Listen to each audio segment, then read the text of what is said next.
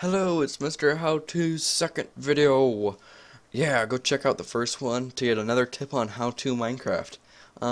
This video I'll be teaching you how to install mods in your Minecraft. It's pretty simple, not that hard.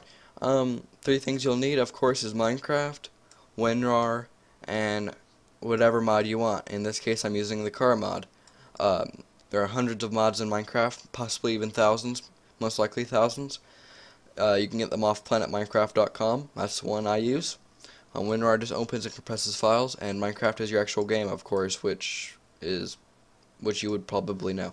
Anyway, what you want to do before you start any of this is open up your Minecraft and force update it. Force update. And yeah, wait for this to load.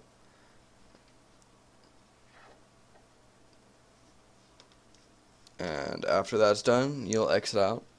This is just getting rid of all the other things that you have in there. It's not deleting any saves or anything, so don't be freaking out. Alright, what you want to do after that is just exit out. Now, you should have Minecraft and WinRAR obviously downloaded. What you want to do is open up your car mod, which of course you can get off car mod off Planet Minecraft right here. This link will be in the description. The download is right there. Just scroll down a bit, and it's right there. Okay, you want to open up your car mod WinRAR file, and you're probably thinking, oh my god, what is this? Well, it's just all the files in the mod. Now, what you want to do is go to the bottom left corner and click Start. I have XP, so I can't do this, but if you had Windows 7 or Vista, you would just type. But I have XP, so I'll just click Run. What I want to type is this right here. $APPDATA%. Pause the video if you would like. Click OK. This window will pop up. What you want to do is click .minecraft, and then you want to go into bin, and then you'll see all these files. What you want to do is right click Minecraft, open with WinRAR Archiver, and then you can exit out of this one right here. Oops. You can exit out of this one right here.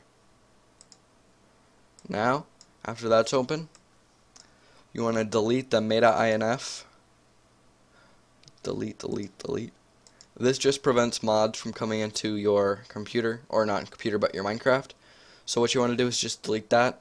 It's fine, it won't do anything to your computer. After you delete meta.inf, you just want to drag all these files, like that, right into these bottom ones right here. And just click OK. It'll load. And you're done. All you do is just exit out. Oops. And start up your Minecraft. I'm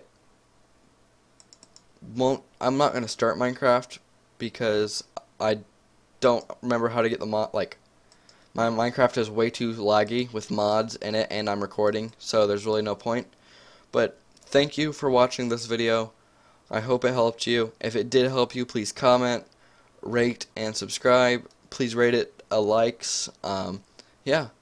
See y'all later in my next video.